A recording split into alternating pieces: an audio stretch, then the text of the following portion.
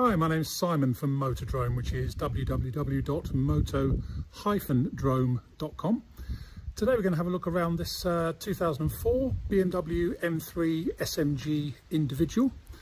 Hope you like it. 2004 BMW M3 SMG individual, finished in Estoril blue metallic with grey leather. Obviously comes with the fitted hardtop. We haven't yet had the hardtop off, but we will do when I can find someone to give me a hand, get the hardtop off, and then we can check the power hood and everything. But as it stands at the minute, we haven't had the hardtop off of it. 19-inch alloys, basically a standard spec M3 SMG individual. Came to us from a dyed-in-the-wall BMW enthusiast that bought an E24 from us.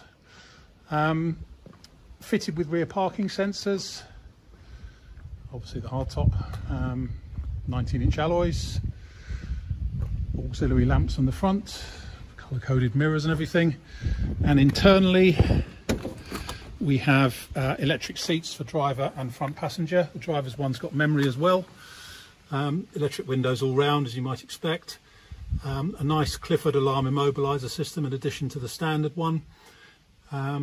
Digital climate control. Previous owners reported it's not ice cold. I haven't checked it myself yet, but I will be doing a driving video on it. It's got sat nav, although 16-year-old sat nav's never going to be brilliant. And it's also got a DVD thing in the boot which will link to that screen.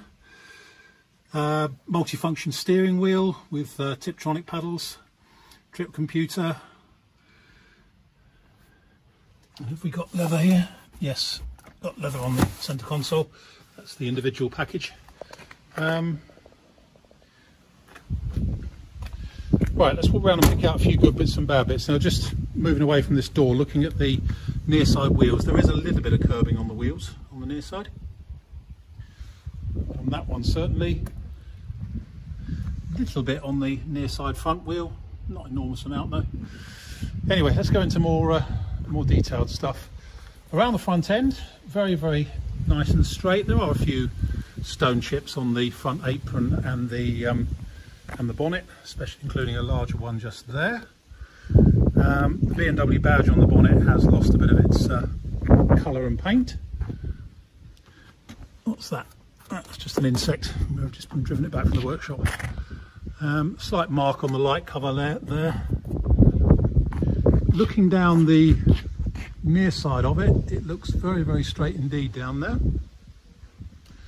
We have got a chip on top of the near side front wing just there. Screen wise, just a couple of insect marks here on this side certainly. We'll look at the other side in a minute. Near side door looks very good indeed. The hard top looks pretty good from this side. Slight mark just there. There's one exactly the same on the other side. That may have been how it's been stored. Let's put a mark on the guttering there. And then inside here, one thing I will say is that down here on the sill, it is just starting to bubble up a bit on the front of the sill there. Door card, all very nice. In the back, looks like it's not ever really been sat in the back of it. Leather on the passenger seats, very good. Looks like the headlining in the hardtop has sagged slightly actually. Yes, it has a little bit. Headlining in the hardtop has sagged.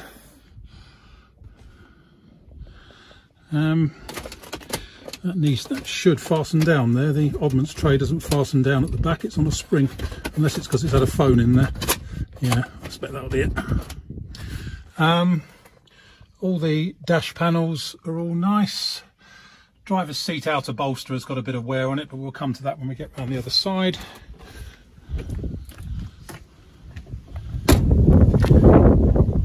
Near side rear wing is all good. It's not bobbling up around the near side rear arches. On this side certainly. And around the tail end, we've got a small mark just down there, low on the near side rear valance. Slight scratch which would polish out in fairness in the back of the rear bumper just there. It's all pretty clean inside the boot. Even got its old child on board sticker in there.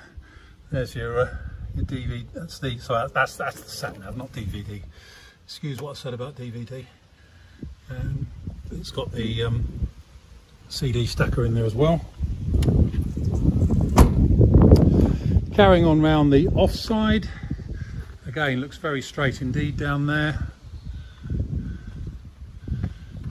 Offside rear wheel has got a bit of curbing, especially in the sort of 10 to 11 o'clock position, just there, but no bubbling around the rear arches.